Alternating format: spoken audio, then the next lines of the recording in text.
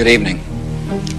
Today, our fellow citizens, our way of life, our very freedom came under attack in a series of deliberate and deadly terrorist acts. The victims were in airplanes, were in their offices.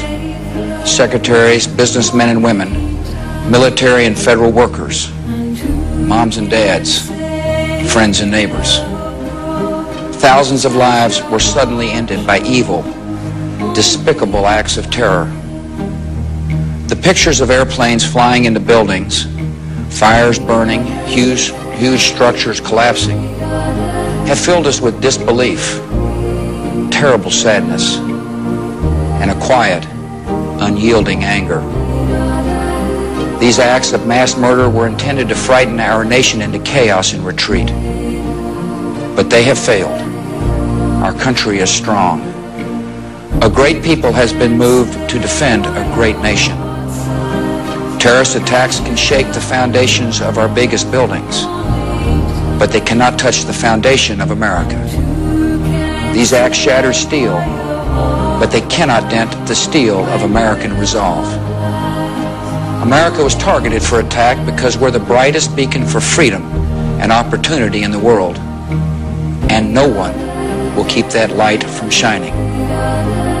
Today, our nation saw evil, the very worst of human nature, and we responded with the best of America, with the daring of our rescue workers, with the caring for strangers and neighbors who came to give blood and help in any way they could. Immediately following the first attack, I implemented our government's emergency response plans. Our military is powerful and it's prepared.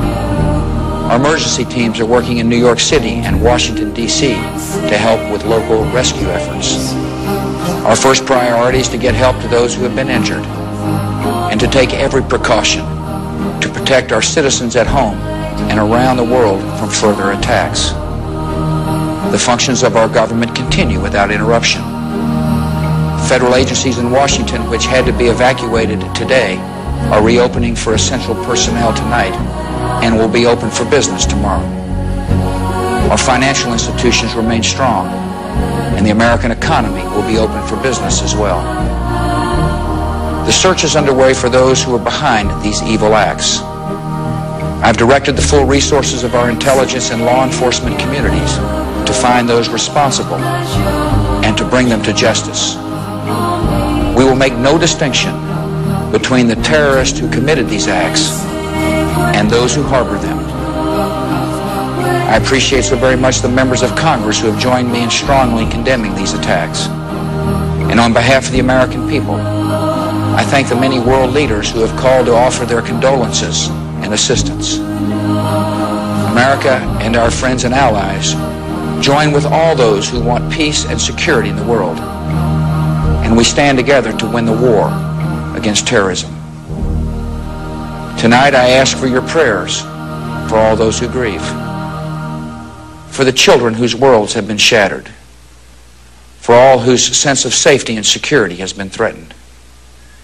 And I pray they will be comforted by a power greater than any of us, spoken through the ages in Psalm 23. Even though I walk through the valley of the shadow of death, I fear no evil, for you are with me. This is a day when all Americans from every walk of life unite in our resolve for justice and peace. America has stood down enemies before, and we will do so this time. None of us will ever forget this day, yet we go forward to defend freedom and all that is good and just in our world. Thank you. Good night, and God bless America.